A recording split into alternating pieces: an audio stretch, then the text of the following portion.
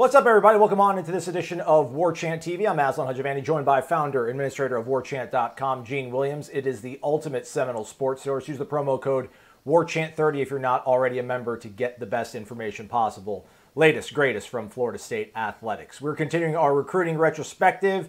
We've gone in chronological order, Gene, but, why not have a little bit more of an uplifting show this time around? Let's go much deeper into the recruiting vault, and let's go to 2010. A season that was a very big turning point for Florida State's fortunes. And it's crazy because, obviously, the lead up to that involved a legendary head coach kind of being forced to step down. And there weren't a lot of good things going on with Florida State, but somehow this class became a crown jewel. Yeah, it really was. Well, first of all, I had to call an audible. I was getting a little tired of the, continuing depressing underclasses. Let's jump ahead to a class that really kind of sparked things for Florida State. It's kind of neat when you look back when all those other classes had, 5 stars fell short. You didn't really have very few guys overachieved. It was just mistake after mistake. And you look at this one, and it just jumps off the page at you at how well it was. Now, it was a number 10, which by Florida State standards is pretty average, if not even slightly below average by standards. But in hindsight, it's really unbelievable what it did. Now, to lay a little bit of the groundwork, we all know 2009 was an awful season. It took a last-second comeback against Maryland to even become bowl eligible and have it. We would have had that first losing season of Florida State in 2009 if not for that game. And ultimately, what happened that season led to Bobby Bowden stepping down. And if you look, and I'm linking, if you go to the story, I've linked a story we did back in late 2009 about how Florida State's recruiting was really taking a hit. The class was going to be in big trouble. But then, as we know, early December, Jimbo Fisher, who had been the head coach in waiting, takes over full-time as the head coach, hires a new staff, gets Mark Stoops in there, James Coley, Gran, all these other guys, really good recruiters, especially in South Florida, and did a bang-up job. I mean, we all talked about Willie Taggart's first year and how much he saved the class, but really in hindsight, when you look at this, not only the highly regarded guys, but some of the other guys he signed or were able to keep in the fold down the stretch made a huge difference. 9 of those 24 guys all committed during Jimbo Fisher those last 2 months when he was the head coach. And a couple others, and this is big-time players. I'm talking Bjorn Warner, Christian Jones, Kenny Shaw, LaMarcus Joyner, Jeff Luck, Mike Harris, and Terrence Brooks and Telvin Smith were on their way out too. And he was able to basically bring them back in the fold as well. Can you imagine a class without all those guys? It was tremendous what he did. And when you go, obviously, you look ahead to 2013, how many of these guys were major portions outside of Warner because he was so good he left school early after 2012. But, this was Jimbo Fisher at his finest. This was the hungry Jimbo Fisher, the outgoing Jimbo Fisher that just did a tremendous job, the great hire, the talent evaluator. You saw guys all over the board. We're going to talk about some of the guys that overachieved based on the ranking, and I don't think I've seen a class like it before. Yeah. All right. Well, let's start, I guess, with the 5 stars. That's always what catches everybody's eyes. 2 big names on there. I guess maybe the bell cow of the bunch was the smallest one of the bunch with LaMarcus Joyner, but 2 5 stars, always a good thing to have in your recruiting class.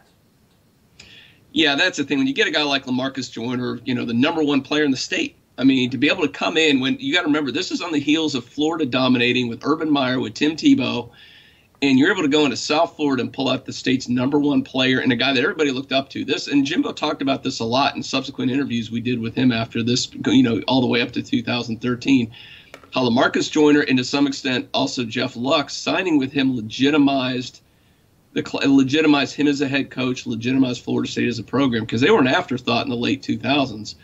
But suddenly with his staff, they brought them back up to prominence. And to get a guy like that, I have no doubt in my mind if LaMarcus Joyner ends up going to Florida, let's say, I don't think we see that run that Florida State had. They wouldn't have obviously had a great player, and they wouldn't have had a lot of the other guys that kind of followed him after that. So, and we all know the history about how tremendous he was and what a big part of the program he was in 2013. And he's still doing great things in the NFL. And then a legacy kind of helped round out the bunch there with Christian Jones coming into the fold. So and I remember that was one of those videos that I think they posted online where they showed the war room of them reacting to getting Christian Jones. So always good to get legacies on board, especially when they're a 5-star. Yeah, that's the thing, too. As much as you say he had, obviously, his father and brother played at Florida State, but it was a close battle. It went back and forth with him, with, I think, Notre Dame, Tennessee, Alabama. Everybody was involved for this guy. And I think if not for, again, Jimbo Fisher and the staff, I don't think he ends up at Florida State, but he was able to, the staff did a good enough job recruiting him. He decided to follow the family legacy and come to Florida State. Kind of had an interesting, I don't think he had a bad career at Florida State, maybe not the level a lot of people thought. Started a lot of games, was productive. I think in 2012 he actually led the team at tackles at linebacker, but wasn't spectacular. And then he made that move to edge rusher in the 13th season to really help fill out that defense for Florida State, which finished #1 in the country. 4 stars, not a rare thing to see around Florida State's recruiting classes. It's always in bunches, but most classes kind of make their bones when it comes to hitting good on the 4 stars, and that's really where Florida State hit pay dirt, it seems like, when you look at this recruiting class. Yeah, really the 4s and the 3s. I mean, we'll talk about that in a minute, but yeah, a couple of the 4 stars. We can talk about Telvin Smith, and this is one of the guys that I remember. I was lucky enough that first year that Jimbo Fisher invited me to be up there in the war room with them, and to see the back and forth going on with Telvin Smith all day long. I mean, they had, I guess there was a counselor or a teacher or something, was a huge Georgia supporter at his school. And she was pulling every shot, kept pulling him into the room, him and his mom trying to get him to go to Georgia. And apparently he was going back and forth the whole time. And you could see Jimbo Fisher wasn't shy about wearing emotions on his sleeve. And I can't share some of his some of the words he was saying while this was going on. But, you know, he was relentless and did not give up on that staff. And it took all day, but they finally convinced him. And he ended up signing with Florida State. And again, I don't know, just like Joyner, I don't know what that defense would have been in 2013 without having Telvin Smith, the leader of the linebacker core there. What a great player he was from Lowndes. And then, of course, the other one is Mr. Raw, Kenny Shaw, is the other 4-star we can talk about, too. And, you know, he really made it. You know, he was part of that 3-headed monster with Kelvin Benjamin, you know, Rashad Green, and just Mr. Clutch, Mr. Consistent. And I'll just never forget some of the – I don't remember him dropping a pass. And the one that always sticks in my mind is that 2013 game at Florida. Remember, FSU got off to that really slow start. And you're thinking, they're going to have some problem here. Florida had a really good defense that year. And I remember there was a 3rd and long, and Jameis just threw it out over the middle and kind of laid Kenny Shaw to dry. But, man, he went up there, grabbed the ball, took a huge blow, held onto the football, and then all of a sudden after that got the offense clicking. Next thing you know, Florida State's blowing Florida out of the water. And he was absolutely something. Didn't really make it in the NFL, but he had a couple good seasons in the CFL the last few years. All right, so they hit on the 5 stars, which usually you hope that you can. The 4 stars, they did a really good job there as well, Gene. But then the sort of under-recruited guys, the 3 stars, really impressive what Florida State was able to get out of those recruits. Well, this is where Jimbo Fisher, I think, was his strength, and you would talk to him. It's his evaluation, his ability to scout players, see their strengths and weaknesses. And that was one of my favorite things about Coach Fisher was when he was in a good mood. It didn't happen all the time, but sometimes he'd go off the record and talk X's and O's with you. And to hear him talk about players, he would talk about shoe size, he would talk about just everything, you know, bone structure, wingspan. I mean, he'd go into all these tangibles and all the intangibles that made guys great players. So, you know, these are some of the guys that did it. Bjorn Warner, I mean, he was an afterthought. Will Tye was the guy they were recruiting up in Connecticut, and Bjorn Warner caught their eye, obviously. Only played football for a couple of years. He was an exchange student from Germany, and they got in on him late. But, man, when they turned up the heat on him, they were able to get him here. We know what he did, and he was a first-team All-American, first-round draft pick. And kind of wish he would have hung out one more year for that 2013 season. It's, as good as that defense is, I can't even imagine if they had Warner on defense as well. That would have been just absolutely sick, but a great player. Cameron Irving, another one. What a great story he was. When he first committed to Florida State, he was a 2-star. He was a 2-star defensive lineman. His only other offer was Georgia Southern. Now, he blew up a little bit of senior season, started to get some other scholarship offers, got bumped up to a 3-star. But here's a guy that started for 3 seasons, played basically every position on the line. In 2014, ended up playing half the season at center when they need him. Did a great job there and has been outstanding in the NFL, first-round draft pick ever since. And last one, we got to bring up Terrence Brooks. You know, he's another guy that, man, Florida State almost lost him, and Florida State did a great job, especially Mark Stoops got in there, was able to re-recruit him when they almost lost him. And, you know, it was a linchpin of that secondary in 2012 and 13, and one of those leaders and just a consistent guy that brought everybody together. So, man, when you nailed it on those 3 guys who were all 3 stars, relatively under-recruited guys, and they became just absolute superstars of Florida State. You can't be always hitting home runs when it comes to recruiting. There's always going to be a couple guys that maybe kind of fall short of the expectations, at least the ones that fans set for them. But, you know, Jeff Luke's a guy that you mentioned, and, I mean, just you want to talk about a guy that, you know, looked the part and all that kind of good stuff, but one of those sort of guys that always left you wondering, man, what could have been? Yeah, I was kind of surprised he didn't make it, man. He had everything you'd want out of a guy who was the #1 rated inside linebacker that year, came to Florida State. He battled a couple injuries. He couldn't get himself up on the depth chart. And I think if he would have hung out a little bit longer and stayed with the program, I still think he could have made an impact. Transferred to Cincinnati, and actually I think it was last year there, had 133 tackles, led the team that year.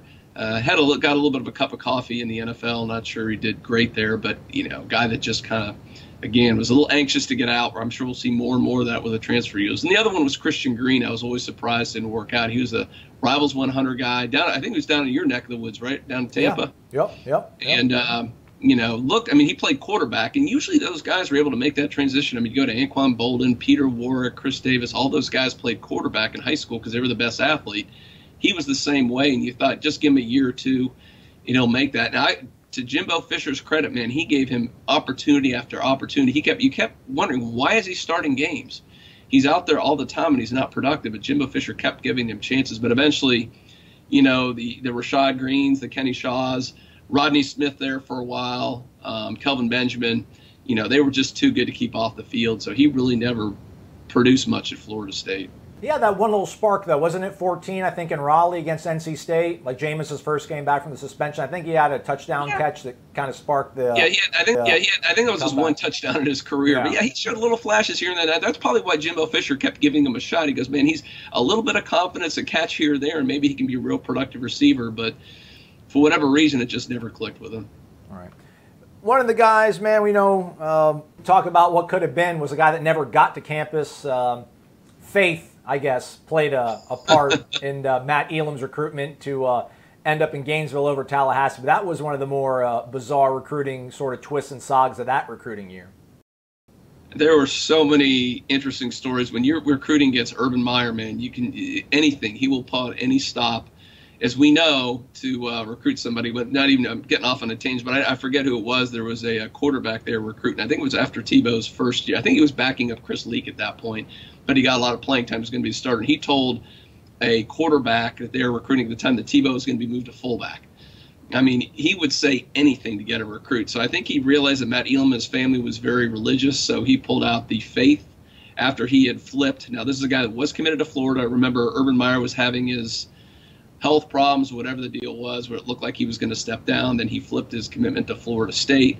Urban Meyer decided to stay and then pulled out the faith card on Matt Elam and his family, was able to convince him because of his faith to come back. And it's a great player for Florida. He was outstanding. I'm sure Florida State could have used him, but at the end of the day, he probably regrets that decision because Florida was on the way down going into 2010. And the guy who espoused faith obviously left Matt Elam after 1 year, where Florida State went on to bigger and better things. And we're not poking fun at organized religion, folks. It's just the irony of Urban Meyer obviously had 1 foot out the door. I think it was maybe after the Cincinnati bowl game they played where he was going to step away from the game, and there was rumors swirling about him, retiring prematurely, and that's what made Elam kind of look at Tallahassee. And then all of a sudden, Urban Meyer comes back, and it's like, can you really believe a guy who said maybe a few days ago he's leaving? And Urban Meyer's pitch to him was like, you just got to have faith in me and the process and that kind of stuff. So just to clarify that. All right, Gene. So ultimately, they couldn't get everybody. Everybody didn't pan out, but boy, oh boy, most everybody else did. This 2010 class, we always talk about legacy and how sort of, trite of a word, overused it is when we do these sort of debate things, I guess, or retrospective pieces. But I mean, the 2010 recruiting class, it maybe not that 85 class, but pretty close, maybe. I mean, what do you think about 2010 when you think about recruiting at Florida State? Yeah, I think that's a good question. At some point, I probably ought to go back and rank the all-time classes, at least do the top 5, top 10. I think this would definitely be top 10, maybe even top 5 all-time, especially when you look at the circumstances. When you look at where Florida State was landscape-wise in 2009, with the coaching change taking place, where Florida was, they were on top of the world, and the fact that Florida State was able to come in and assign such a great class, especially in retrospect. It was a top 10 class, but man, in hindsight, if you compare how many guys this panned out on this class compared to some of those, might have been the number 1 or 2 class in the country that year for a program that was, barely 500 the year before. So that was really impressed with able to do that. And, you always look just objectively. You look at how many draft picks. They had 6 guys drafted off of this group. I think there were 3 first-rounders, a bunch of All-Americans in this class. Obviously, they helped them win the 2013 national championships, ACC championships in 2012 and 13. And this set the stage, and I don't know where we'll go in the next class, but obviously set the stage for 2011 and 12, some great classes there as well. So they kept building on each other, which is what you do in recruiting, and that's how you become a great program. Good. That's the thing. That was Jimbo's first ever class, and it's like, boy, oh boy, man, it's never going to end. This train stops for nobody. But all good things, unfortunately, did come to an end. All right, so check out the write-up, obviously, over on warchant.com. Gene's got a great breakdown, even more thorough, about how this class sort of came about and what they left on their mark here in Tallahassee. Go to warchant.com. Use the promo code WARCHANT30 if you're not already a member to check out the Ultimate Seminole Sports Source. We're going to be back later this week. Gene, are we going to maybe do another party, 1999? We're going to party like it's 1999, maybe rewatch the Sugar Bowl? Nice Prince reference there. Yeah, I think if I believe, we got to figure out the time, but yeah, the ACC Network's having an FSU Day this Thursday, and I think in that evening there will be Florida State, Virginia Tech, and what a fun game to talk about. A big Peter Warwick game. We got to try to do is get like P-Dub, and it probably won't happen, P-Dub or Winky to sit there with us in the whole thing and break it down. That'd be fun. But man, what a fun game to be. I don't know if you were at that game, Aslan, but that was an absolute back and forth game. Obviously, Michael Vick was ridiculous in that game, but they just kept throwing haymakers at each other, but Florida State came out on top. Stay connected to warchant.com. Plenty more content, Florida State related, coming your way. For Gene and Aslan, thanks for watching.